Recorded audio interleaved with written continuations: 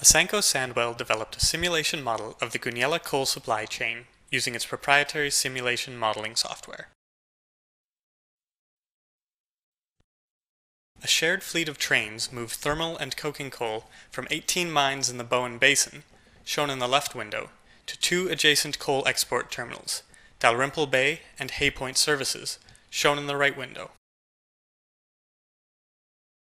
The Jalalan Yard is a staging area used to hold loaded trains when the destination port has no space available.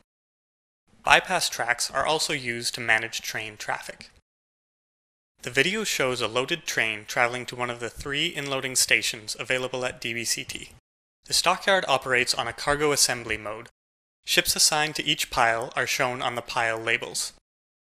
The stockyard also has a dedicated remnant storage area.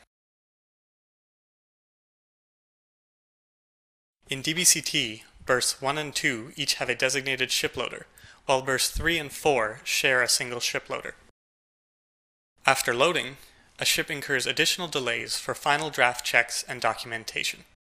When complete, the water depth in the channel must be sufficient for the ship to depart. The graph shows the water depth for the past 24 hours, the present time, and the next 6 hours. Ships transit on a common channel following navigational rules.